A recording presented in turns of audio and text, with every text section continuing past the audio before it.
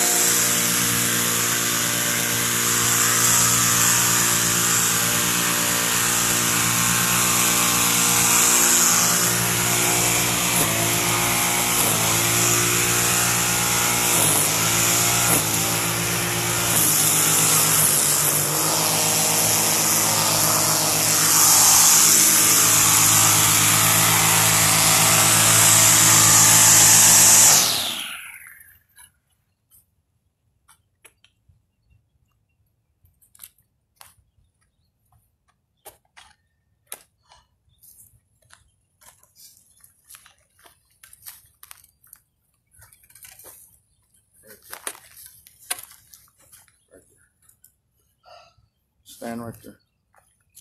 Right there. Turn around. Say good morning.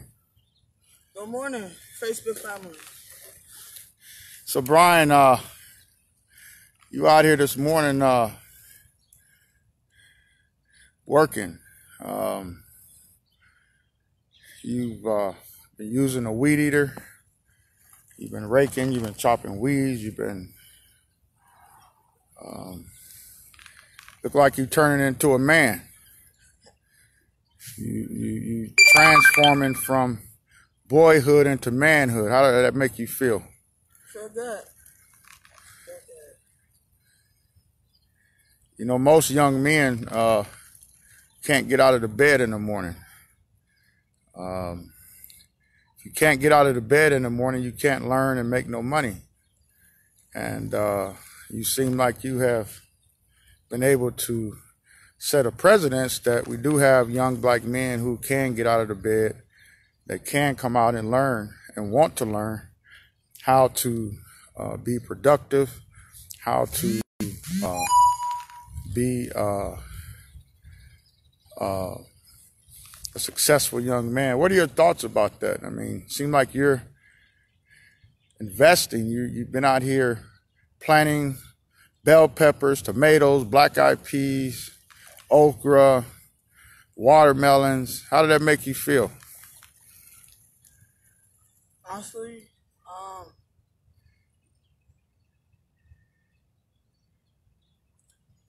I don't know.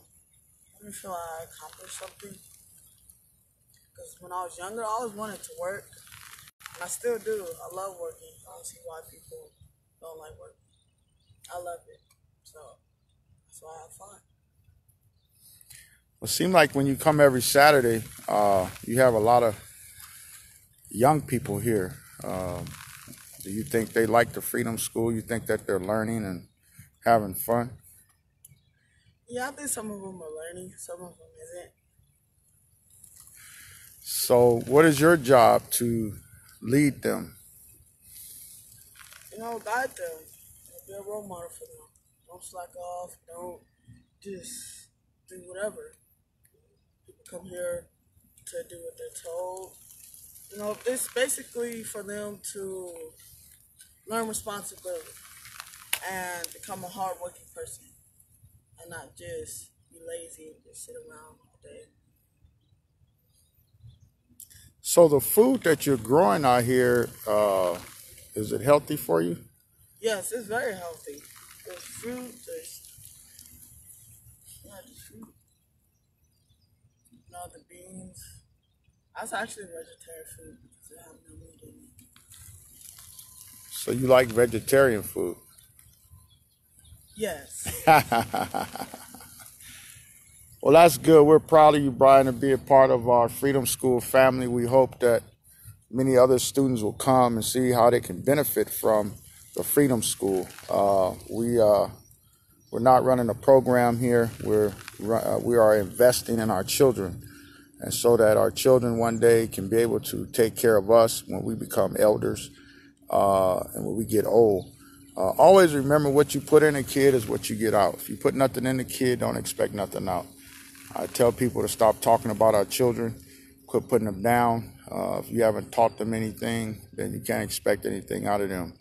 But we're going to be having the tractor come in probably in about another hour or so to start plowing because we want to start planting more food here. How did you like running a weed eater? Oh, I love it. The weed eater is my favorite tool.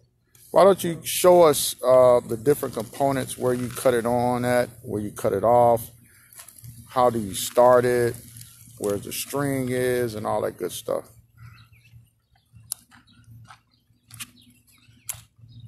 Okay. First thing, grab it like this. This is to stop it, to start it, and this is the lever when you turn it on. This is where the gas goes, and this is basically the motor right here.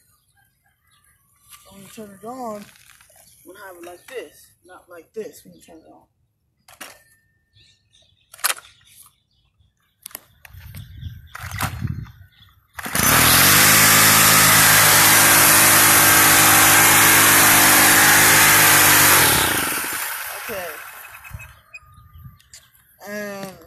have it down, you don't face it like this. That's definitely the wrong way. Like this. So what is that thing on the end over there that I hear whistling? What is that? This is the string. When you have it on, and you face it down. Okay, I want to pretend it's on right now. But you face it down, it cuts the weeds. And so to have the string all the way out, this, okay. Have to have it face down. Directly face down. When you face it down, you have to hit it, not like that. You have to hit it hard. Not too hard, or else you're gonna break it. And so when you do that, it releases more string. Not too much string, it's not gonna work. Right, correct. And now how long have you been working a Weedeater? So about 20 minutes. 20 minutes. I think so. You have worked a Weedeater for 20 minutes, and you know all the parts to it. You know where to put in the fuel. You know where to cut it on and off at. You know where the string is at. You know how to pull it to start it. And you only been using that for 20 minutes? Oh my God. You talking about today or just in general? Today. Yes. 20 minutes. And you have your safety glasses on. Now, why do you have safety glasses? Explain that to me. Safety glasses. Number one rule, safety is always the key. Put them on. So when we eat, the weeds don't get in your eye. And when it gets in your eye, you won't be able to see. And you'll just eventually just go blind. So that's why you have these on. So a rock could hit, the string could hit a rock and put your eye out. But if you have your glasses on, then it's just gonna crack the glasses. Okay. Your eye will be just fine. Now, is it good to come out to the Freedom School with slippers on? No, it is not. There's hazards. There's rocks, of course. There's bugs. There's just rocks and bugs. There's holes in the ground.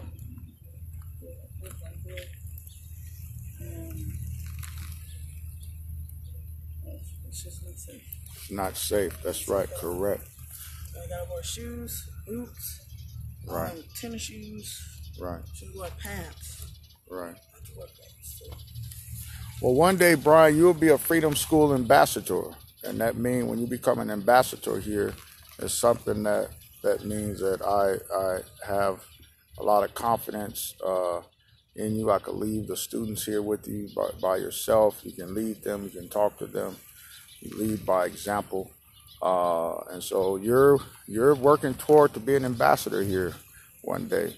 And that's a high ranking in the Freedom School. Those who are ambassadors, I believe we have 2 ambassadors, my son and Tay. And we have some little ones that's working their way up also. And so we hope one day that you will be able to, if it's at your wanting to go to college or whatever, that you'll be able to have the experience and the knowledge to be able to go to college and whatever you want to major in, if it's agriculture, farming, whatever it is, that we will help you get where you need to go. And so that's why we have students here. That's why we're out here early in the morning. That's why we're investing in you. That's why we believe in you. We love you. We know one day that you're going to be successful. And you're going to come back and talk to the little children and encourage them that they can do it. No matter what that smile go. I like that smile, $1 million smile. And we know that you'll come back like our other students have. We have been able successfully to help 13 students get into Black historical colleges, and it all started here. And so they come back and speak to the little ones like you yourself.